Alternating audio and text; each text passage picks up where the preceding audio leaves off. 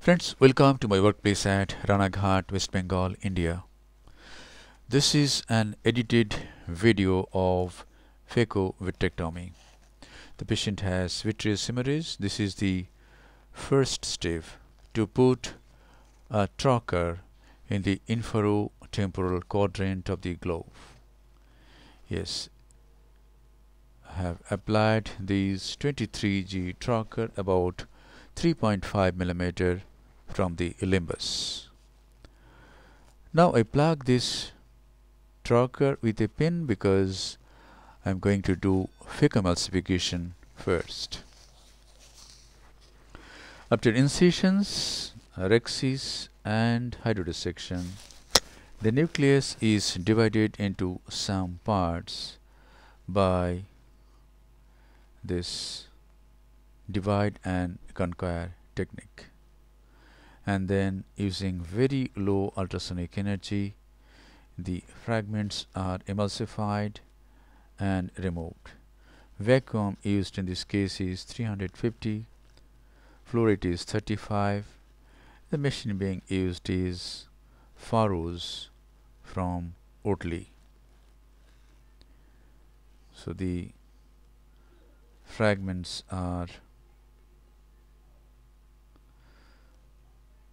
emulsified, and after emulsifying the fragments, cortical cleanup is done, which I have not shown. Then I do conjunctival peritomy and then these two sclerotomies, one at 11 o'clock and the other one at 1 o'clock. So these two sclerotomies are done with a 23G MBR knife. Then I do core vitrectomy with this 23 gauge vitrectomy cutter, and then I apply this molecule. This is triamcinolone acetate, and then I try to induce PVD. Unless we induce PVD, we cannot do complete vitrectomy. And here it is. The PVD is induced. Yes, at this moment PVD is induced, and then complete vitrectomy becomes possible. I am using an irrigating contact lens. With this viewing system, it is not possible to see the periphery well, so we have to depress the sclera with cotton tipped Johnson bud and do a nice peripheral vitrectomy. But still, this viewing system is not recommended for complete vitrectomy. I am going to get a biome in a short time.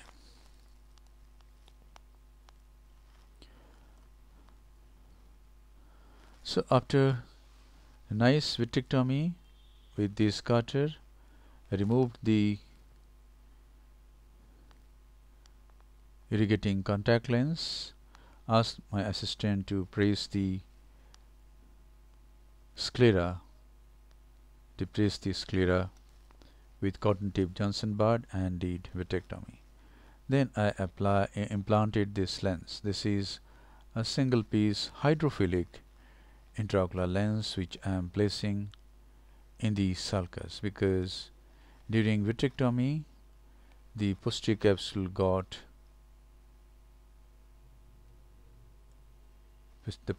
ruptured and I had to remove the posterior capsule.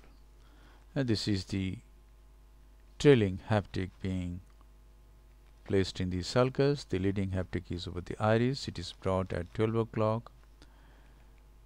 The trailing haptic is now at 6 o'clock, and the leading haptic is at 12:30, and the leading haptic now is placed into the sulcus. Hydrophilic single piece lenses are well tolerated in the sulcus, and it doesn't cause any problem. But hydrophobic single piece lenses are not recommended for implantation in the sulcus. And now I close the sclerotomies and then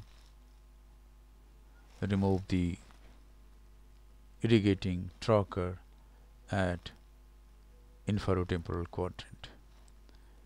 I massage the area and find that there is no leak. If there were leak, then there would have been ballooning of conjunctiva. Now I oppose the conjunctiva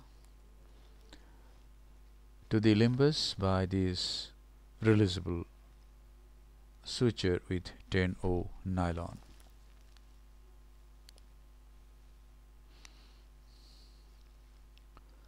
This is a edited video. Thank you very much for your attention. Hope this video will inspire you to learn vitrectomy.